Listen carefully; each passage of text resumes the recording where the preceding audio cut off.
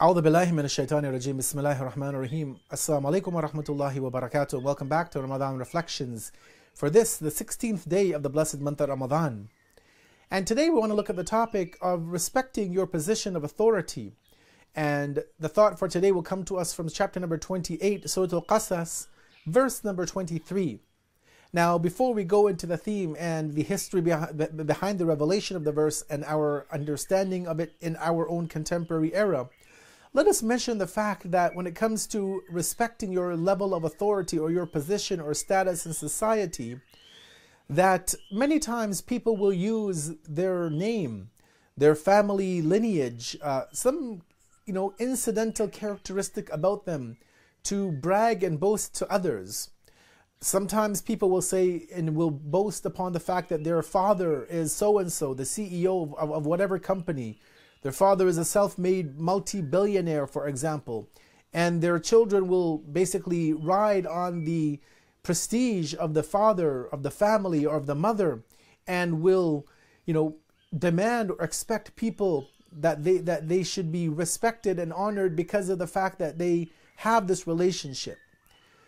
What we will see in the verse of today, however, is that the opposite is quite true, and this has been reflective in the chapters of the Quran, in the verses of the Quran, and in the legacy of the prophets of God and their family members that came after them, that never do the true men or women of God use their family lineage or status to claim something which is not rightfully theirs.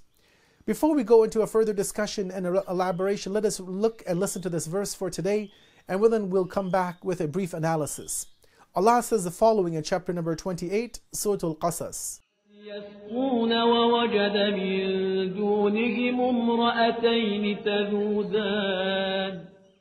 And besides them, he found two women who were keeping back their flocks. Now the history of revelation of this verse and that which came before it is actually about an event that happened at the time of Prophet Moses, peace be upon him.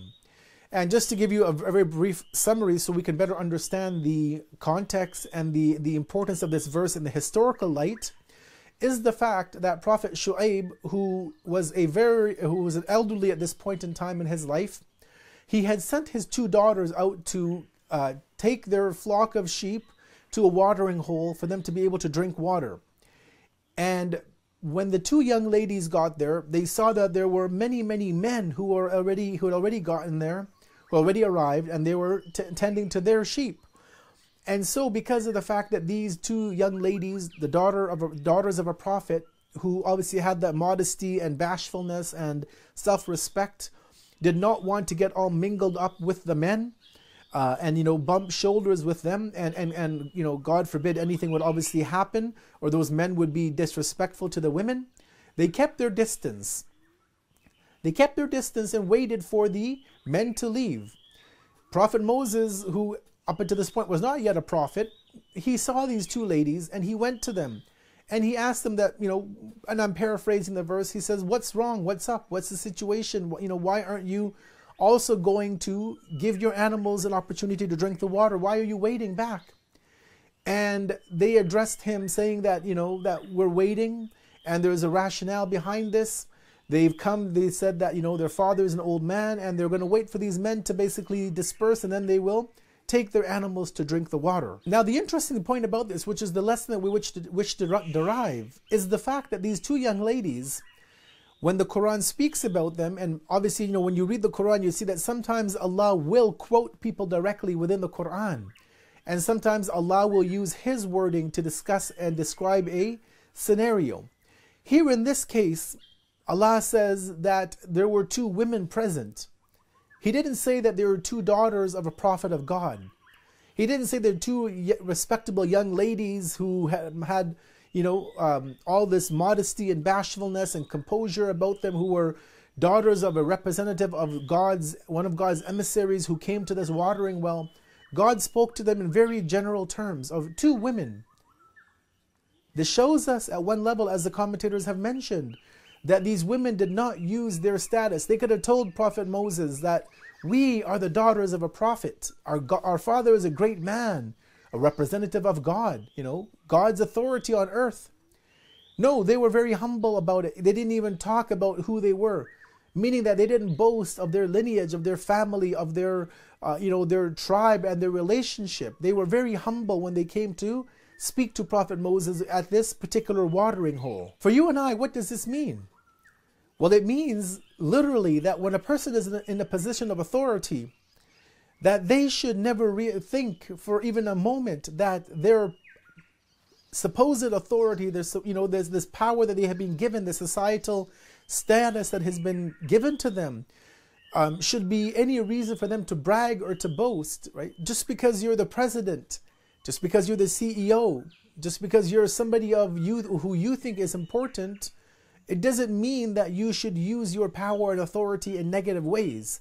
Today around the world we have this Me Too movement, this hashtag Me Too, in which women who have unfortunately been mistreated, disrespected, who have had advances put upon them by men, for those women to advance their career, to move up in the corporate ladder. You see that men have used their status, their power, their wealth, their authority, whether it be Hollywood producers, whether it be politicians, whether it be, sports personalities, whatever the case may be. They've used and misused and abused their powers. That this is something that the Quran has clearly denounced. Islam has clearly denounced in many different verses of the Quran in many different ways.